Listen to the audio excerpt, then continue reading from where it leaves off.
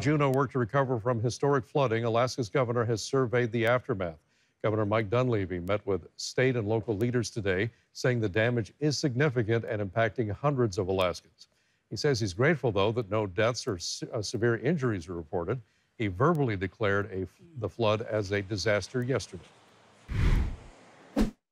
After the log hit our garage door, that's kind of what started the domino effect of the waters coming in.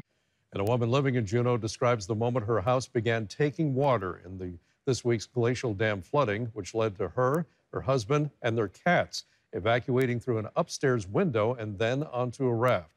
That woman is one of dozens impacted by the record Juneau glacial flooding. A group of people struggling now on how to move forward. Investigative reporter Johnson Kuhn tells us the state now has assistance programs to help them. Johnson? That's right, Mike. As Juneau residents within the Mendenhall Valley are now in the process of assessing the damage, for families like the Lindoffs, they've been too busy with recovery to be aware of Governor Dunleavy's opening individual and family grant programs, now open today through October 9th. We thought we prepped 100%, like we were ready. That's Danielle Lindoff, a Juneau resident of 25 years, explaining how she and her husband Kamal were caught off guard by rising waters that ultimately forced them to evacuate their home early Tuesday morning. Escaping through a window into a personal raft with their cats, the Lindoffs were able to safely make it to a nearby family member's home, only to return to their house a few short hours later to assess the damage. We spent all day pumping water yesterday out of the crawl space in the house. With their home only facing exterior damage from last year's record-breaking floods in Juneau, Danielle says that's all they were expecting for this year as well, but it didn't turn out that way. We don't have flood insurance. We've lived on the river for 13 years. Last year was supposedly the big one, and it still didn't get into our house, so we had made the decision to not get flood insurance.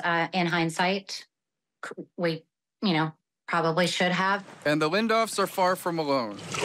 With so many residents preoccupied with salvaging what they can, not everyone is aware of the assistance potentially now available. Governor Dunleavy and his team has been right there ready to help us. Juneau City Manager Katie Coster explaining how after the governor declaring a disaster yesterday, he has now made individual and family grants available for those who are eligible. But we just strongly encourage everyone that has damage from the flood to apply. That's really the best way to determine what you're eligible for, and work with one of our caseworkers to make that determination. With applications now officially open, Zydick says that in addition to individual and family programs, temporary housing assistance is also available for homeowners and renters unable to return to the residences. Zydick added that while they want everyone with damage to apply, he says they encourage people to contact insurance companies first to see if any coverage is provided.